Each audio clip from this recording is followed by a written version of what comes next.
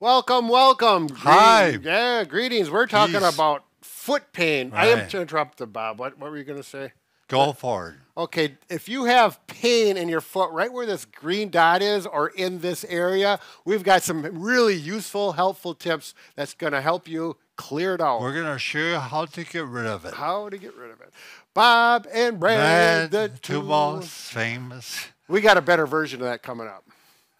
Bob and Brad, the two most famous physical therapists on the internet. All right, so we're going to talk about Morton's neuroma, Right. foot pain in this area. I'm really interested in this, Bob, because I have Morton's neuroma right there.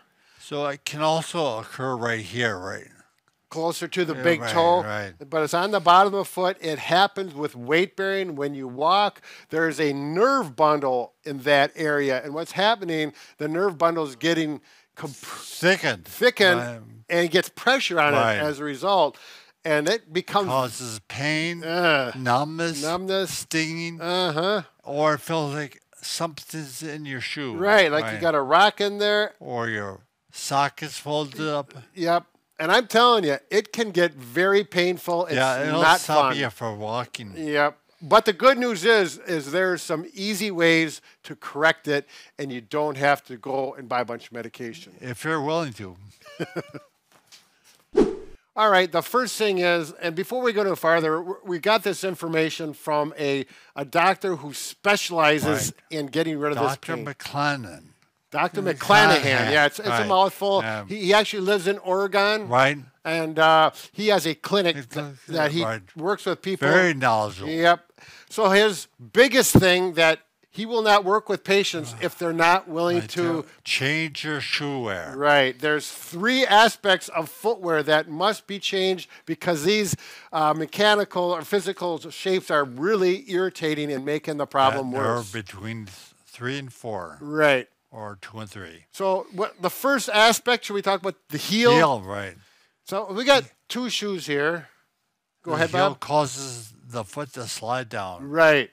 So if you have an elevated heel is higher than the forefoot, you get a downhill slant and your foot has a tendency to slide forward. And that's very obvious if you wear high heels. Right. That's extreme. But even a regular running or walking shoe, what you need is what look at the heel on that. Yeah. And this is not even, they're much bigger than this with other shoes. This is a 0-drop shoe. In other words, minimalist. The heel height and the toe height of the sole are the same. Oh, the absolute same. That's how it's a 0-drop. It's a minimalist, so there's not much there. Right. So that whole idea of flexibility, support is not always good. So the heel here, much smaller here. Get rid of the heel. Yep. So we got to get rid of the heel. So much for that. Number 2 is the toe box, right? Yeah, the toe box. So we're talking about the forefoot, that your foot fits into. That's the toe box. See how that narrows up? Yep. So we got a pointy toe box here, and this type of shoe has got it's wider here where your MTP joints are. It's also wider up here. Yep. And it does not come to this point. It kind of wraps around. And this is the natural curvature, shape of the foot. So your foot fits in there without being... And your toes fit in there. Yeah, your toes can wiggle. And when you wear these, you can feel the difference. Your toes have room to breathe, room to move, so to speak. Now, the third thing is the toe spring. This is interesting. This is one thing I have not heard of until Dr. McClellan brought it up. And that is, if you look at this arch of the toe, you see the gap here, how your toe goes up, and this is actually more level or flat to the ground, and it's very easy to flatten out. There's actually resistance. That causes stress on the nerve. Stresses the nerve. Right. So when you work with him, Dr. McClellan, he says, get rid of those 2 things. Get rid of this. It's for fashion. Yep, it's all fashion, and it's not helping. So it's an issue because people spend big dollars on shoes that look good and supposedly are healthy for your feet, but they're not. So let's talk about the last thing you tried, Ben. Okay. Oh. Toe spreaders. Toe spreaders. We'll be back in a minute. Yeah.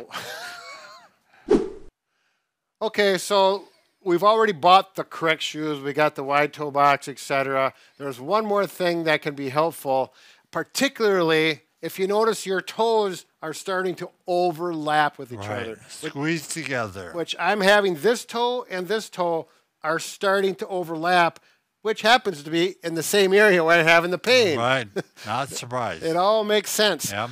So this is a toe spreader that can be used. It's called Correct Toes. CorrectToes.com is where you get them through Dr. McClellan's site. Right. They're good quality. They're going to last a long time. And these are actually made for walking or running. You can wear them. Yeah. There are toe spreaders that they'll spread your toes, but you can see they look very big. We actually have a pair back there. Yoga toes? Yeah, but you cannot walk or run with those with your shoe on. Right. And you can see they're just too big and clumsy. You did trim this, right, Ben? Yes. So when you put these on, you'll feel there'll be like, oh, it kind of hurts. Mine hurt on my big toe. So you take wherever it hurts and you take a pair of scissors and you trim it. So you custom trim it. Once you do it once, you're done. You don't have to do it again. You can see how it looks on my toes. They keep the toes spread. Yep. Toes spread. That's how it looks on the bottom. That's how it looks on the top. They're low profile, so again, you can wear them in your shoes. So how's your nerve doing? My nerve, it's doing pretty good. You know, there's certain times that I got to be honest with you, with my zero drop shoes in the front, I have to get zero drop shoes that have a little more cushion. Right. Just because my Morton's neuroma. Makes sense. Yeah, and there's some shoes that I have that dress shoes. Yeah. If they got leather soles, right. That's just a problem. You have to put up with it. But yeah, there we go. There's the toe spreaders. They work very nice. Get rid of Morton's neuroma. Yep, that Morton's neuroma is an issue. Good luck with it. Say goodbye. And it's going to be helpful.